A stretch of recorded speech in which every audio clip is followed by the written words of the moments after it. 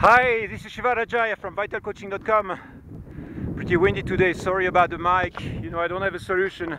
Probably hear lots of noise in there. The sun just woke up, rising, and I'm in my third day over here. Fourth day from Parangla to Tsomoriri.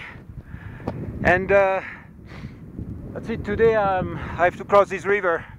I was hoping there would be a bridge. Silly me.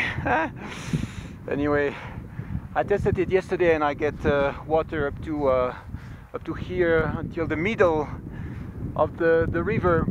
So it seems to be alright. There is still one branch further over there that I didn't test, but hopefully it will be alright. After that, you pass behind a small hook over there and enter into the Tsomoriri valley, and hopefully it will be an easy ride, about 15 and another 30 kilometers, so 45 kilometers in this valley, which is just open space, no high peaks or anything like that.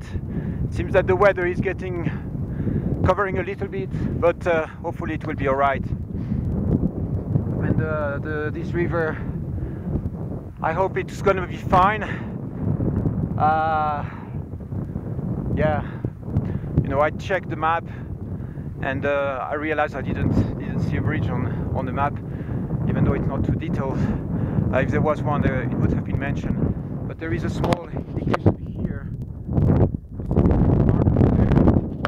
I think it means that this is where people usually cross. The thing is that we are in spring, and lots of snow and ice is melting, so maybe the river is a little bit higher than usual, but I think it should be alright. I'll see you on the other side. Love, bye bye.